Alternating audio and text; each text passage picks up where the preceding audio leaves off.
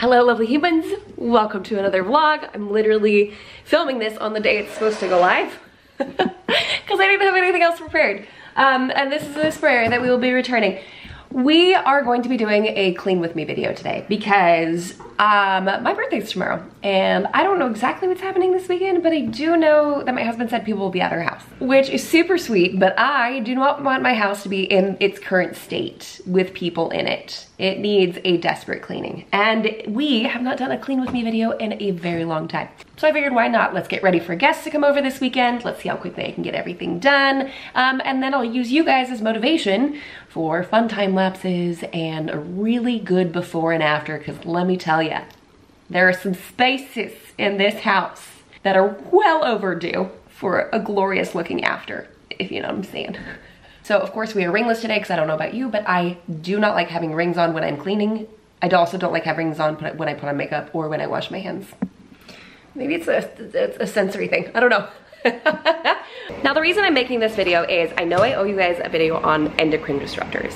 Your endocrine system is what controls your hormones or helps create your hormones. Not helps, does create your hormones. And when you have a pervasive amount of endocrine disruptors in your life and in your home and in your cleaning products, that can actually keep you from having normal hormones, which can cause infertility. This is a wild journey. We will make a video about this coming soon, I promise. But that's why I think it is so important to try to find low toxic or non-toxic ingredients to use in your home. And that's what today's video is gonna be. You're gonna see that all these products work amazing. Some of them are a little bit different than their chemical cousins, but that's okay, we'll take it. So without further ado, let's just jump right on into it. Oh, gosh. Hi. Look at your poor arm. Yeah. It's like a Hulk smash arm. Yeah. You just smashed through the door. You wanna tell them what happened? So I was jumping on the trampoline with Isabella, and we had the sprinkler under the trampoline. Yeah. And Isabella gave me a super jump. I wanted the super jump. Yeah. And then I fell, and what I think happened is that I bent it the wrong way. Yeah. Too far. Yep. And this is the last position I got into, so this is how I got it like this. So he ended up breaking his elbow. Bad enough or good enough, depending on how you look at it, that he needed to have surgery and have 2 screws put in. So we have another— And also stitches. And also stitches, yes. Yeah. So we have another month left in the cast, which it's actually harder to keep you still than it is to keep you, like you don't want to rest. You just want to go out and play, huh?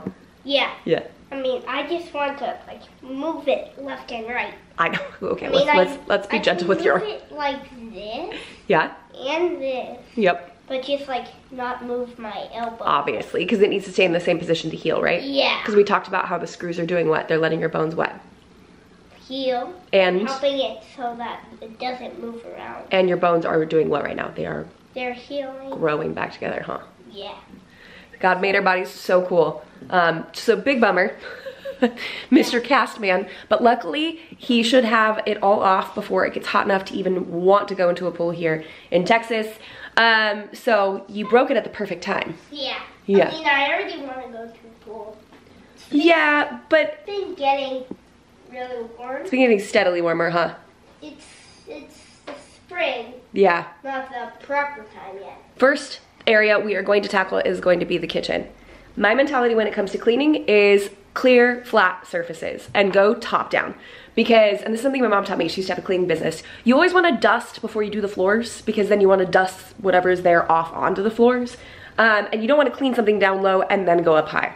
So same goes for like the bathroom. I do the mirror first and then the counters. Well, actually then I do the sink and then the counters in case any of the water splashes around it. I don't really have anything to do up top unless I'm cleaning my cupboards, which I'm not doing today because I don't have time for that.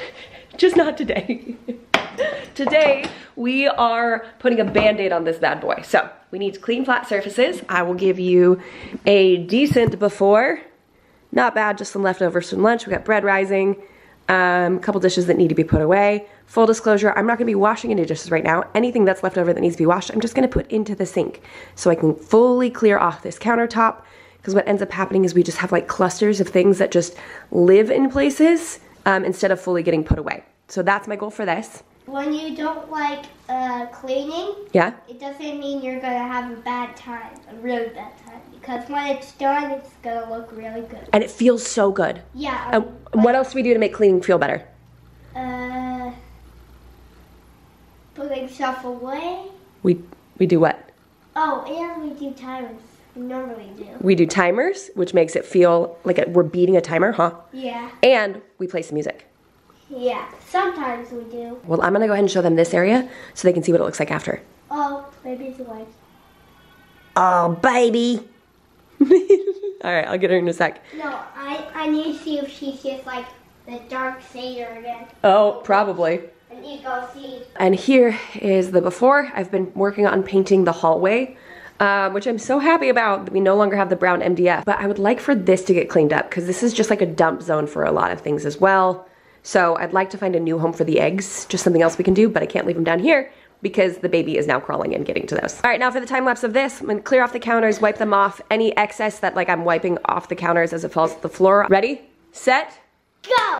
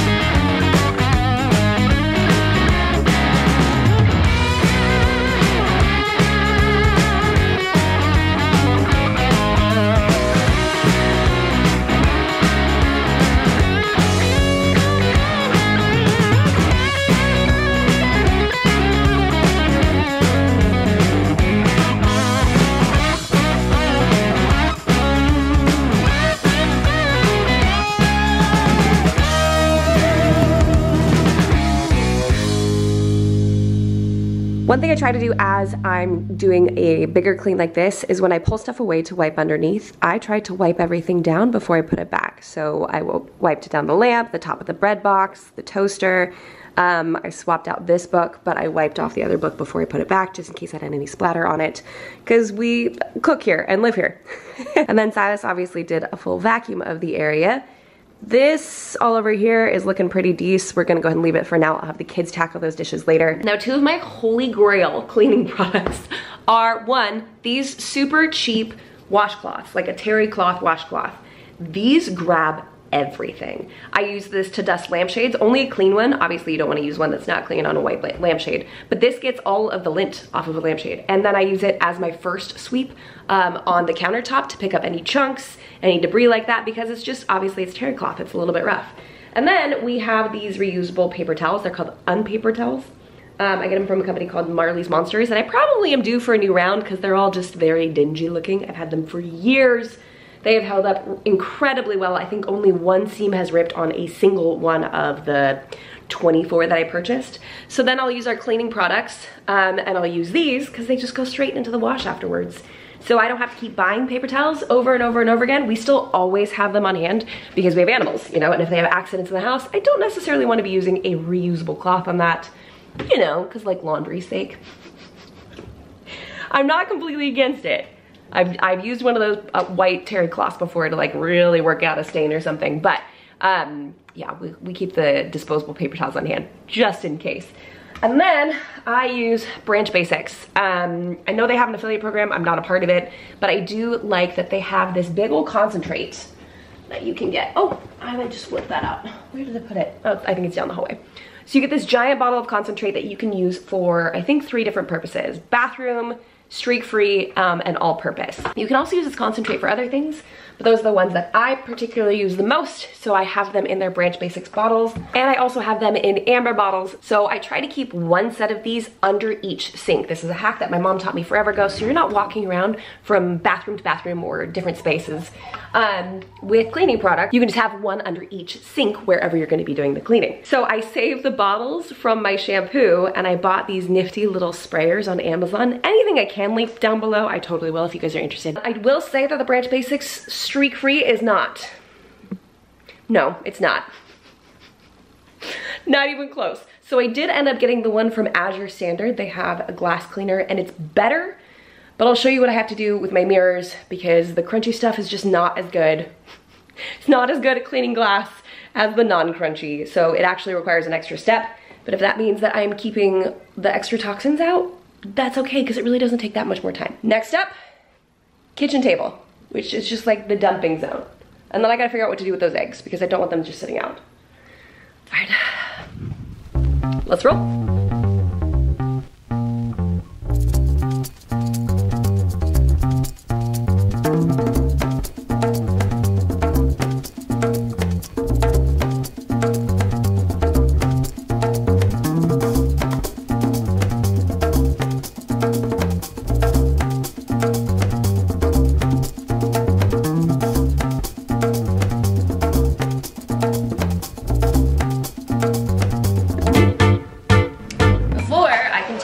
We are going to make some wood cleaner. So this is Murphy's oil soap. I always call it soap oil. Murphy's oil soap. That is 98% naturally derived ingredients. So we love that. This is specifically for cleaning wood. This table is an unfinished pine, and I want it that way on purpose. I like the nicks, I like the grooves, I like the patina that's slowly gonna happen to this table, but that doesn't mean I want it unclean. So I have a bottle of almost all the way full. I'm slowly being stalked by a cranky baby. So I have it almost all the way full with hot water, and then I'm just gonna mix in. This is supposed to be 2 ounces in a gallon, so it really doesn't, like a little bit of this goes a very, very long way. So I'm gonna do, hopefully not spill.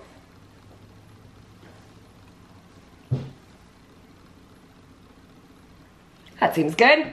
We're just eyeballing it. It's not a big deal. And then these are the lids I get off of Amazon. So they are absolutely perfect. So I'm just gonna give this a good shake and make sure it's well incorporated. And then use my handy dandy vintage embossing label maker, and I'm just gonna put Murphy's on it because I know exactly what it is.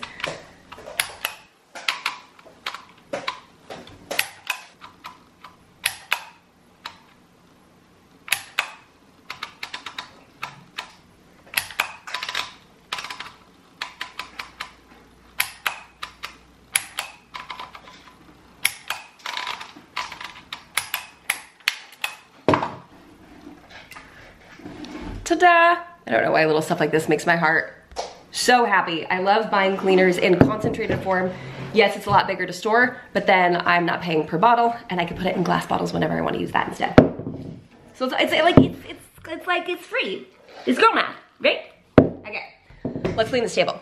And again, I already dusted off using one of these, and I'm actually gonna use this to clean it as well. This is just a separate one. I have so many of these. We use these for milking goats to like clean off their udders before milking. But because we're working with an unfinished kind of like, it's still smooth to the touch, but it's got some grooves in it. I want a more grippy fabric to get all the stuff out.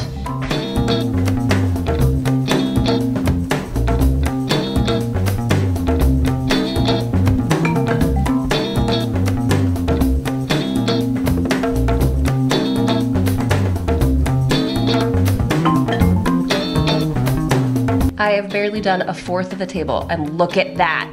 This stuff is so good. But I also think the rag helps because it's definitely like scrubbing. Oh, but you can see my, oh, hello, you fell over. You can see my finger marks. Oh my gosh.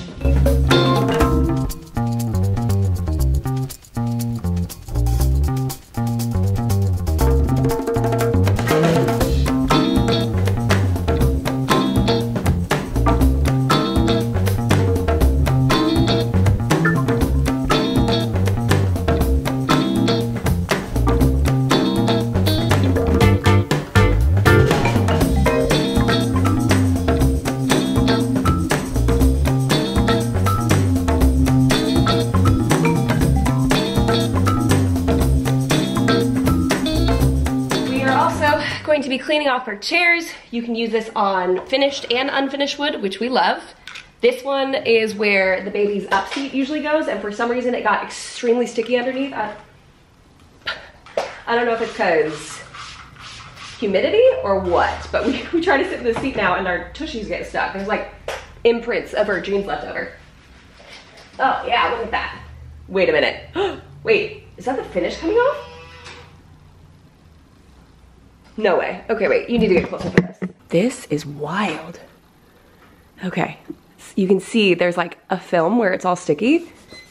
So I'm just rubbing this and you can see like stuff's like coming up with it. Oh my goodness. What is happening? That is wild. Is that the finish coming off? Oh my. Oh my.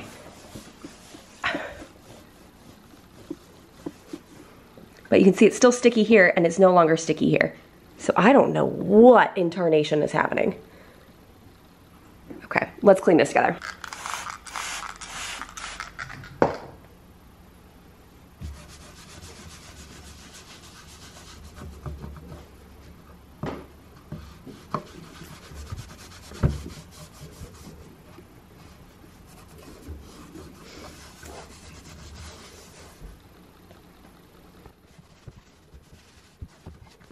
Oh my.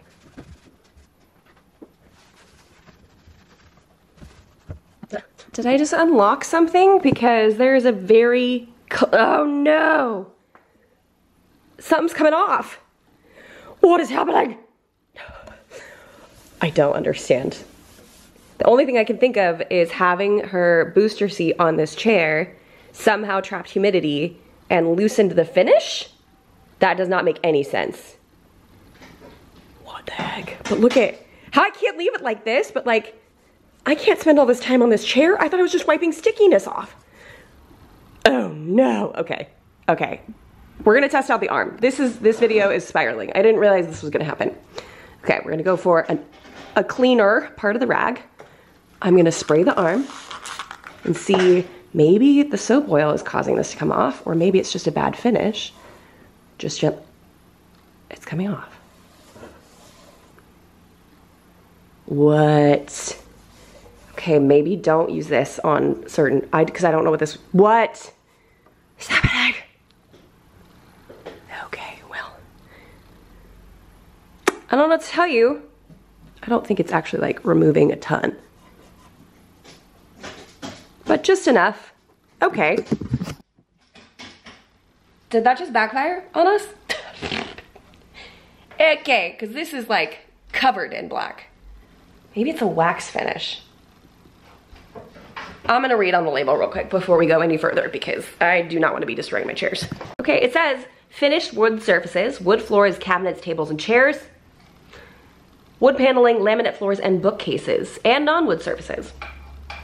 No wax floors, ceramic tile, painted surfaces like the chairs, vinyl floors, leather upholstery, and washable surfaces. Why is that coming off? And now it's like a, maybe it's drying, but now it's like a matte finish. What did I just do?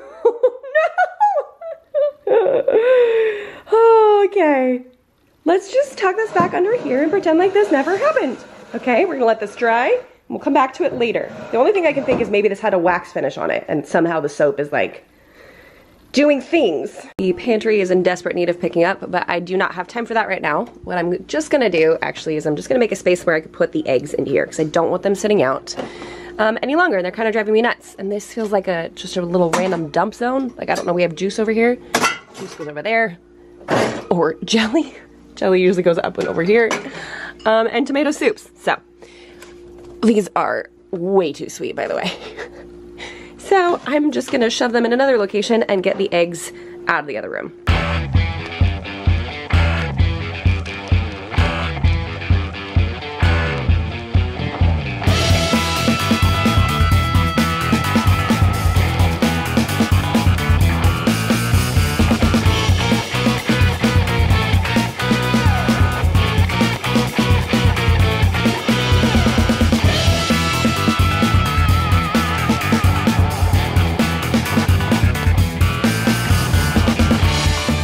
I'm realizing I screwed up. I should have done the shelf first and cleaned that off, dusted everything, because now I'm putting dusty items on top of my clean table. But it's not that big of a deal because it's not that dusty. But like, do as they say, not as I do. Okay.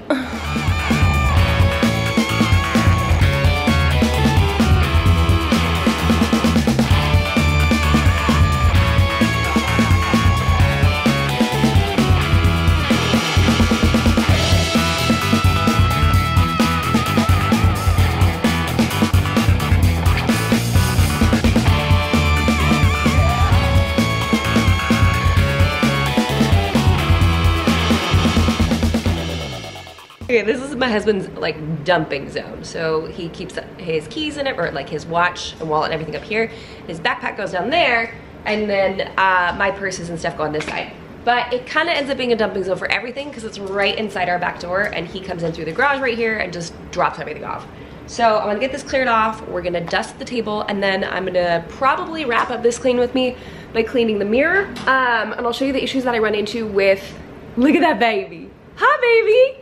Show you the issues I ran into with most of the clean glass cleaners, and then the solution for it, even though it's annoying because it's 2 steps. Again, say it with me, we'll take it over the toxins. Yes, thank you. All right, last time lapse for the video, let's go.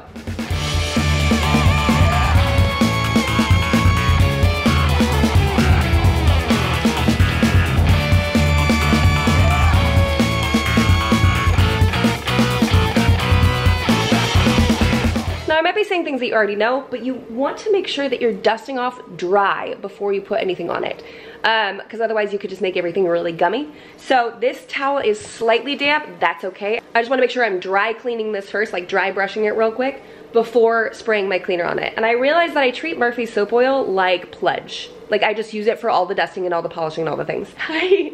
You want to say hello with your cute little hairs? Yeah. Hi, baby. Look at this up here. Wow, got lots going on. Okay, I'm gonna go dust the table. Ooh, you've got lots going on. I know what I'm cleaning next. That's so sweet. It's not how I saw the clean with me ending. Huh? Yeah. Okay, I'm staying over here. Hold on.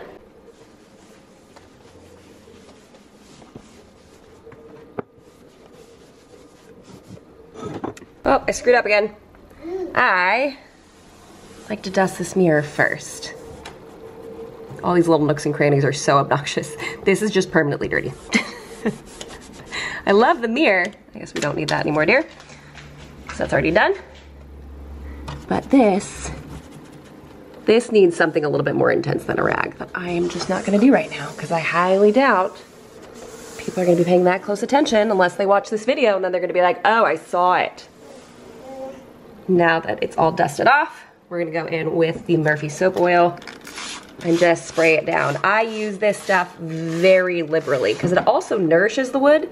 This is gonna be a little difficult because I've got someone using me as full body support. Huh? You hanging on to mama? So I can't set this down anywhere because then she's gonna grab it. So we're gonna throw that in the pocket and hope for the best. Try not to move so she doesn't fall down.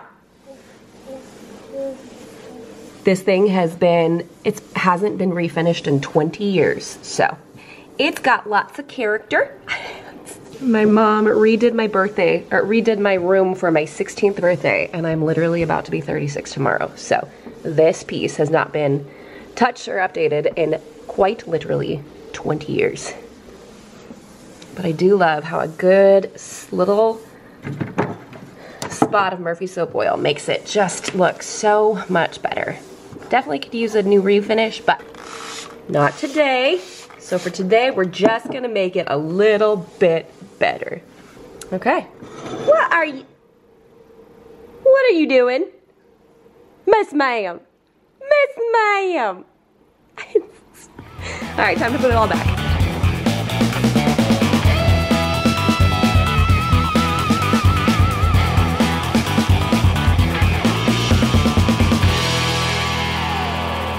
Next up, For the glass, I'm gonna use the Azure Standard glass cleaner, and I have a fresh towel, totally dry. This is one of the circumstances that every once in a while I will bust out a regular paper towel because there is something about them that just clean better. And I know that I can use newspaper, but we don't get a newspaper delivered, and I'm not driving into town to go get one. So I'm gonna clean it with this, kind of get all the spots off, and then I'm gonna go back through and polish it with this microfiber cloth, which for those of my friends with sensory issues, I know this is a struggle, but you just throw a glove on and then it's totally fine, you know? Maybe, yeah, this gets me a little bit. Okay, give you a little before. See if we can get the right ink. Maybe if I go this way. So you can see it's just kind of smeary a little bit. See there, we've got some spots going on. You might not be able to, oh, you can see some smearing right here above where the light is. Let's see if we can get rid of those using this two-step hack. I saw someone else do this, so we're just gonna give it a try.